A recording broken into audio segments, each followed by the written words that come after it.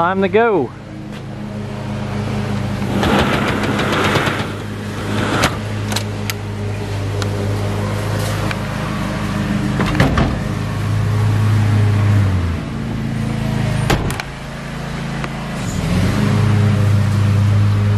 Everybody ready to go? Yeah! Yeah, we're going someplace special?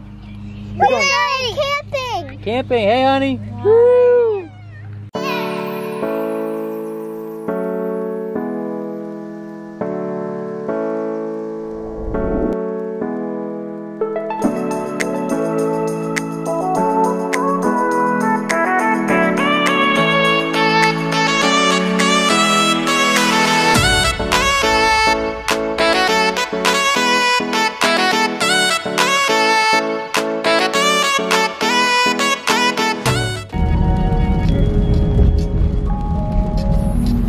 Hey honey. Hi. What are we doing? Driving. Driving over the intercoastal in the pouring down rain. Yep. A lot of traffic. Yep. Slow going. Hopefully it'll be worthwhile this weekend though. Hopefully.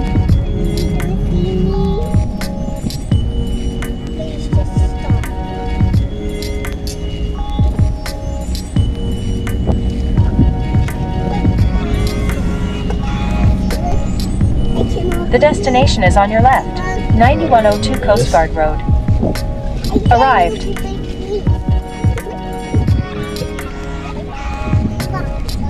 Yep, there's that the thing. Yeah, I told you. This one too. Yeah. Resort office.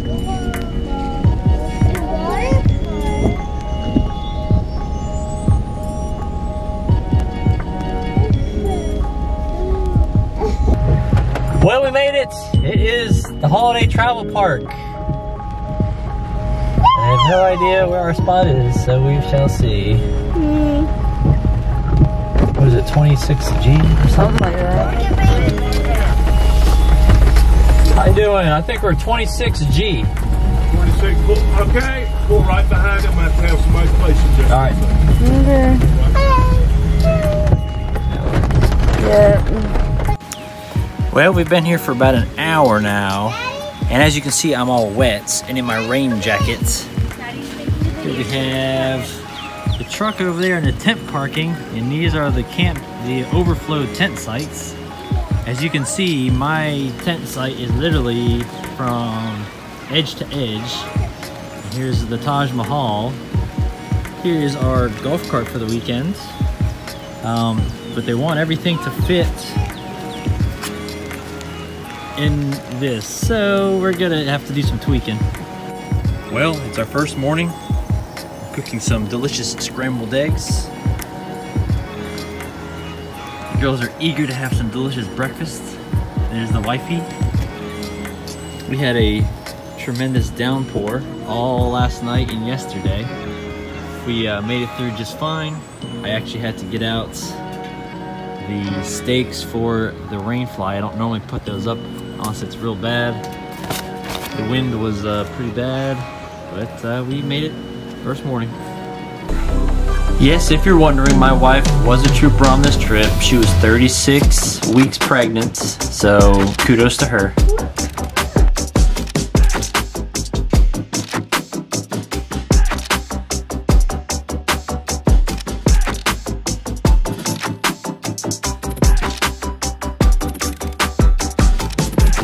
The Holiday Travel Park is located right up against the sand dunes on Emerald Isle, and right at the back of the park has 2 beach accesses with golf cart parking, which is awesome.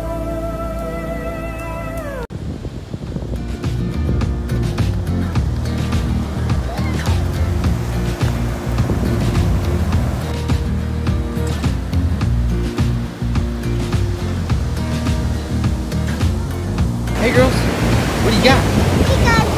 Tell me what you got. What is that? There's more down here, but Which one you got? this one. Rinse them off. Rinse them off so we can see. Alright, what's his name? They're all in. Are those sand fleas? Yeah, sand fleas. Yeah.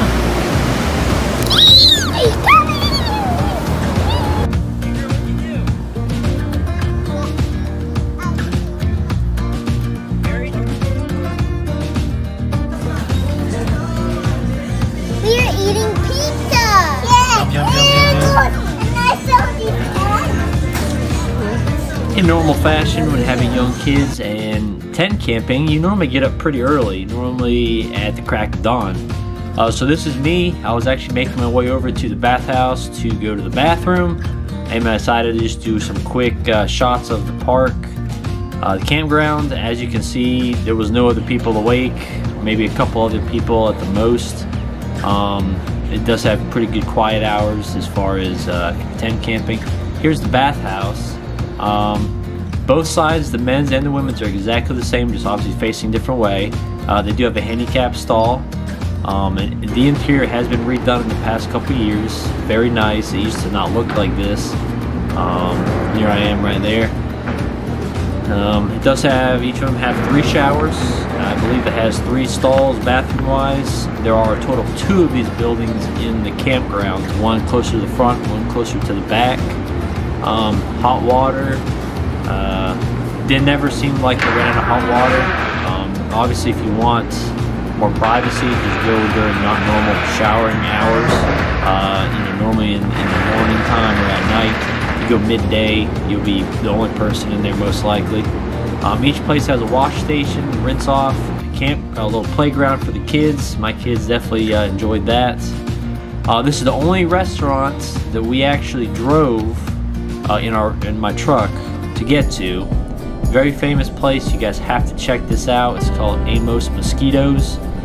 It doesn't matter what time you get there. There's going to be a wait because that's how good the food is. So check out these shots. Here's the waiting area. They got cornhole boards, a bunch of fun stuff to do. They have like a dock and like a sitting area. And parking is definitely hard to come by in this particular area. But here's some delicious food, some chowder, delicious everything.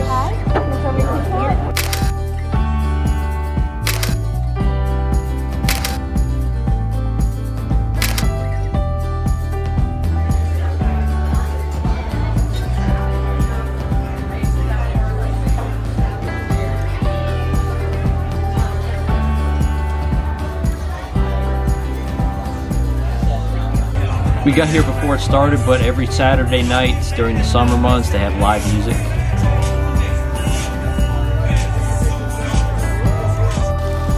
A big selling point to this campground is the gorgeous pool they have. They redid it in the past couple years to have the little splash pad area with the little water buckets. During midday on the weekends it is packed, but we went 9 a.m. and it was just a few people there, which is the best time in my opinion to go. Look who's driving the golf cart. Woo! Woo! You guys liking mommy driving? Yeah. Yes, it's fun, huh? Not Nice fast. and, yeah, nice and slow.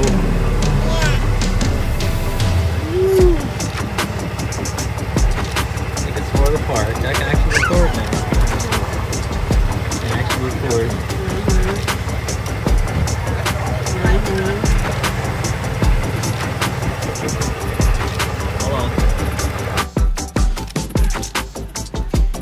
This is a little hidden gem.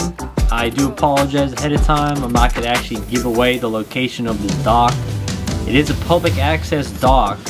However, the locals covet this dock because it's one of the only public accesses to the intercoastal close to the campground. At night it has amazing sunsets and the dock is packed. And like I said, the locals, they saw me recording a few years back before this video was made, and they said, you know, they try to keep it a secret because they don't want it to be overpopulated. But it is a gorgeous, well-maintained dock. You can fish off of it, you can swim off the end, you can dock your boat up on it. I did do we drove there for a sunset. My wife and daughters were able to go out and watch the sunset, but it took me a few extra minutes to set up the drone, and I actually missed the perfect sunset, but I did get some decent night footage anyway.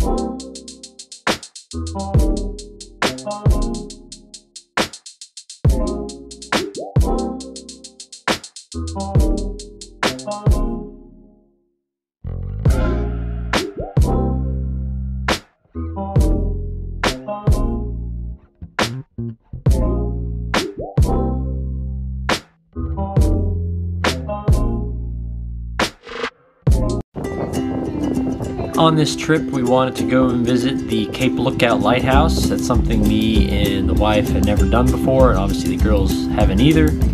We decided to go to Harker's Island. The visitor center is there, and you can actually take a person ferry across to Cape Lookout, and that's what we did. The girls had a blast. We had the whole ferry to ourselves going out because the time of the day we were out there was like midday.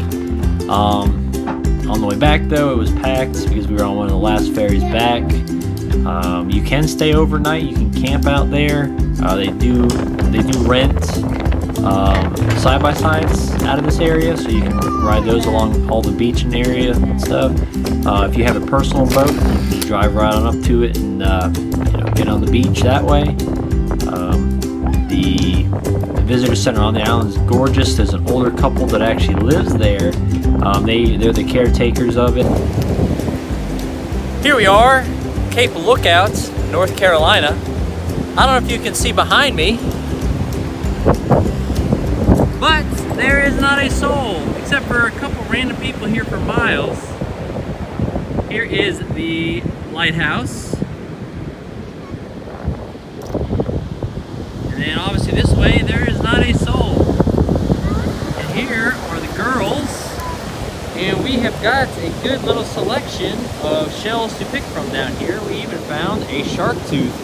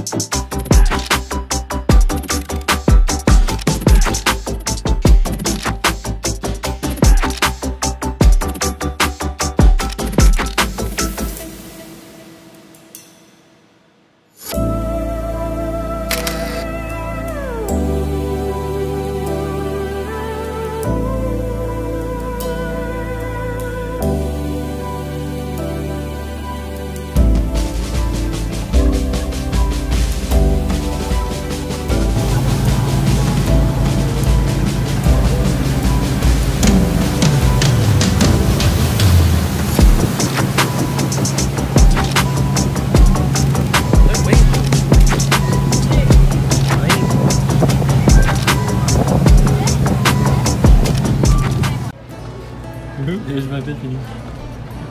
On our way back home from this great camping trip, we decided to go to Beaufort, and the restaurant we like to go to is called Finn's. It's a reasonably priced seafood place right on the water.